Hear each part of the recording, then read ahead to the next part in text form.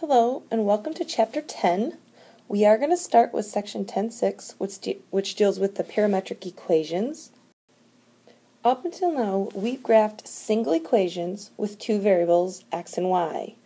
Now in this section, we're going to see where it's sometimes useful to introduce a third variable to represent a curve in the plane. Now let's think about this for a second. The path an object follows that is being propelled into the air at a 45-degree angle. If the initial velocity of an object is 48 feet per second, then the equation of that object is given by y equals a negative x squared divided by 72 plus x. This is what we call the rectangular equation.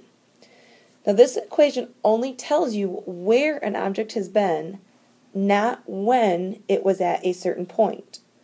So to find out when, we're going to have to introduce a third variable called t, and this is what we call a parameter. Now, a parametric equation is when x and y are written as functions of t. And these right here are just two examples. So when we have x equals 24 times the square root of 2 times t, this is called the parametric equation for x, and then this y equals a negative 16t squared plus 24 times the square root of 2t. This here is called the parametric equation for y. And from these two equations, we can see that at time t equals 0, our object is going to be at 0, 0, because if I plug in a 0 in for t, I'm going to get 0 for x. And if I plug a 0 in for t in the y equation, I will also get 0. If I plug in a 1 for t, then we'll see we get the coordinate point 24 square roots of 2 and 24 square roots of 2 minus 16. Okay, and we can continue to do this for any point or any t value. Now when we graph this, the graph is what we call a plane curve.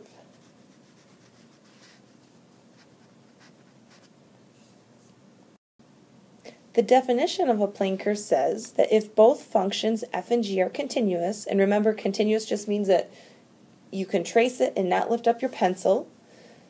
If they're continuous functions of some variable t on a given interval, then the set of ordered pairs is a plane curve, which we're going to define as C. And the equations are given right here where x and y are both functions of t, and these are called parametric equations. And t is actually the parameter. When we go to sketch parametric curves, we treat them just like a regular rectangular coordinate. We're still going to plot in an xy plane. Okay, we're still going to find the coordinate point xy by a given parameter of t. And when we plot the points, we're going to plot them in order of increasing value of t. Now, when we do this, this is going to actually trace the curve in a particular direction, and that direction is called the orientation of the curve. And we do have to indicate that on our graph, and I will show you how to do that here in just 1 second. So example 1 says to sketch the curve represented by x equals t and y equals a negative 2t, and we're going to look at the interval from negative 2 to a positive 2.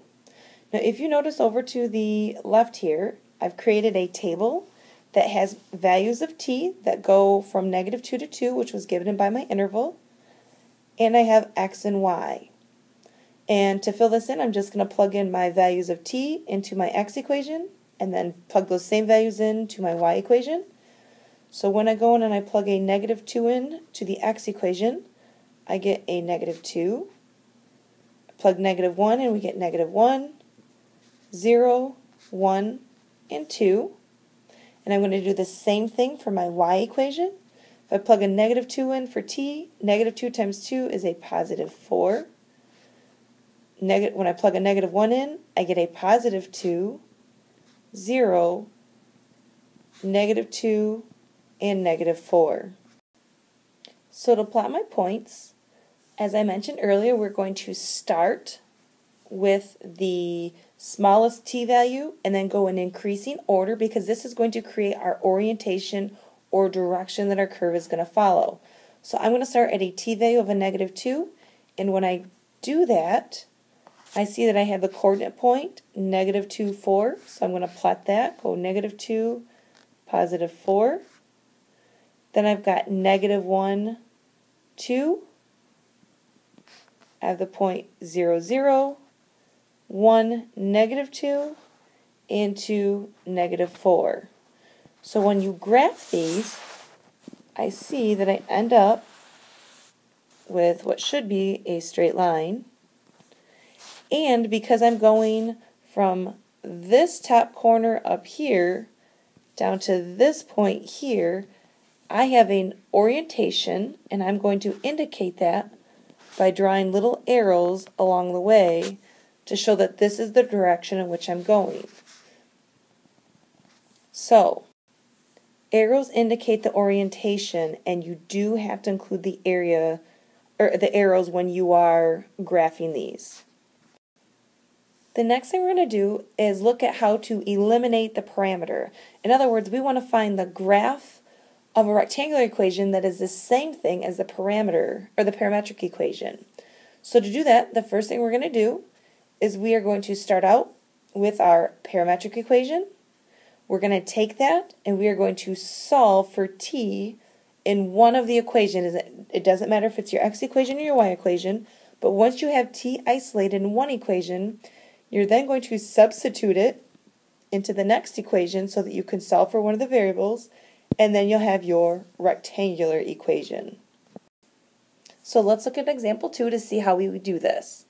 Example 2 says to sketch the curve represented by the equations x equals 1 divided by the square root of t and y is equal to 2t squared, and we're going to sketch this by eliminating the parameter and adjusting the domain. So let's start out by isolating the variable t in one of the equations. Now, it doesn't matter which equation you use. So for now, I think I'm going to take the x equals 1 divided by the square root of t, and I'm going to isolate that t. So to do that, I'm going to square both sides, and that gives me x squared equals 1 divided by t. I'm going to multiply both sides by t, divide by x squared, and I'll get t is equal to 1 divided by x squared. So now that I have t by itself, I'm going to substitute this into my y equation. Now your y equation says y equals 2t squared.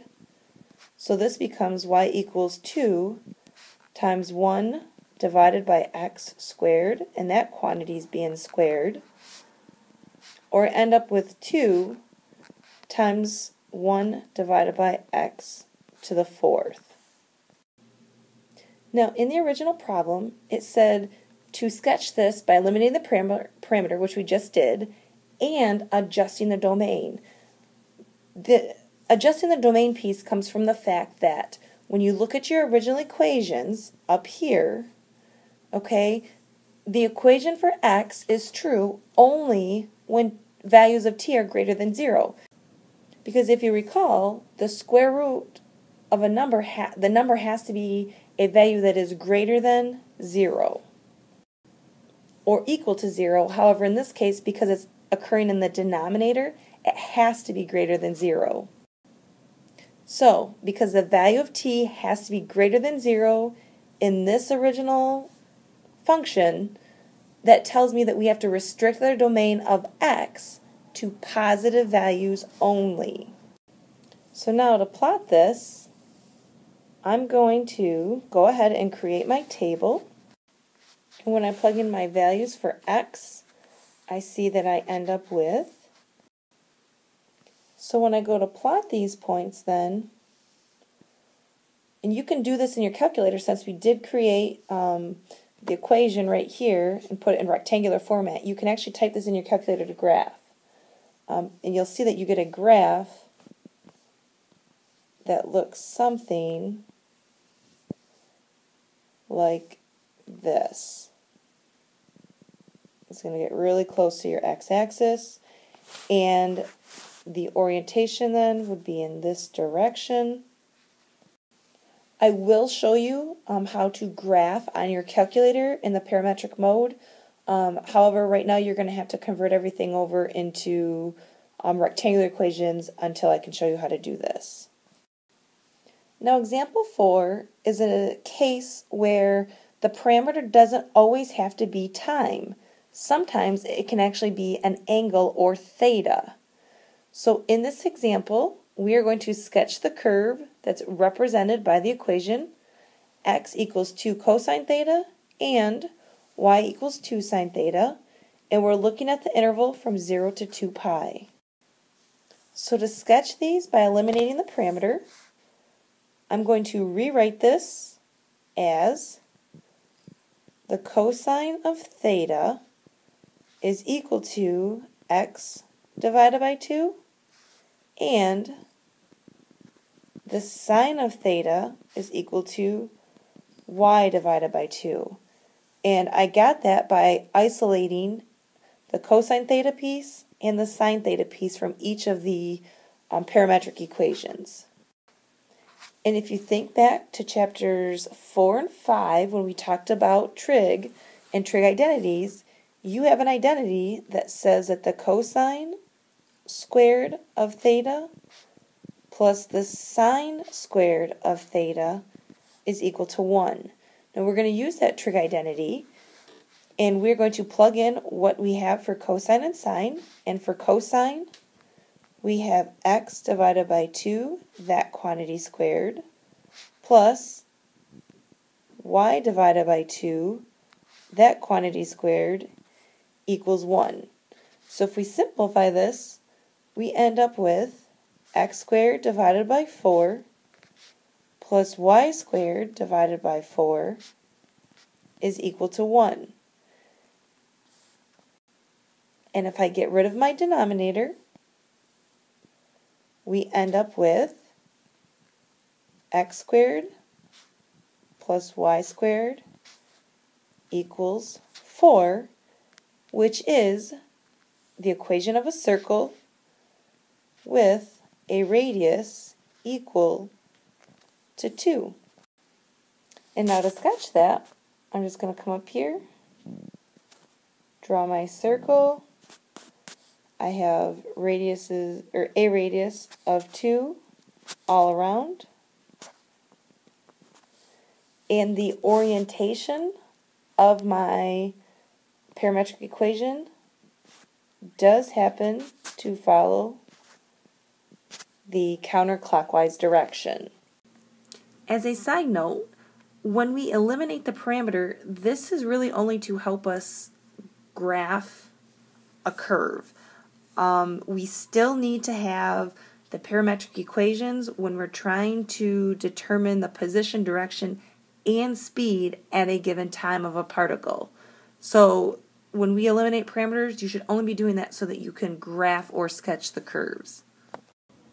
Now, our first few examples included trying to sketch a graph represented by a set of parametric equations.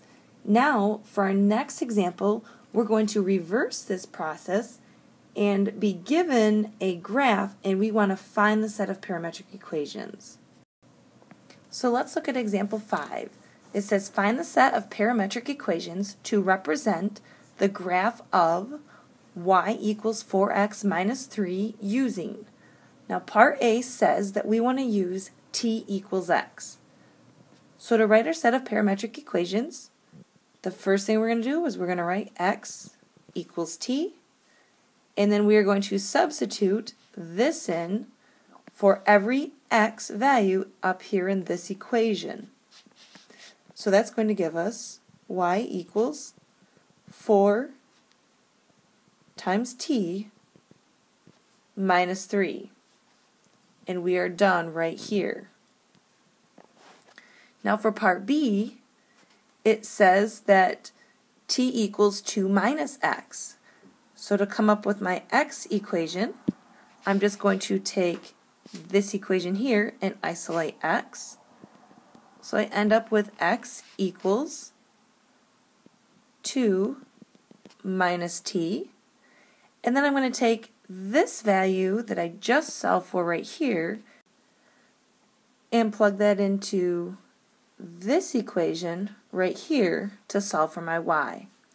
So let's go ahead and do that. I have y equals 4 times x, which I'm going to replace with 2 minus t, and then I'm going to subtract 3 from that. So when I simplify, I have 8 minus 4t minus 3, which gives me a negative 4t plus 5. So the set of parametric equations for part B then, when I write them all together, would be x equals 2 minus t and y equals 5 minus 4t. And there you have it. Have a good day.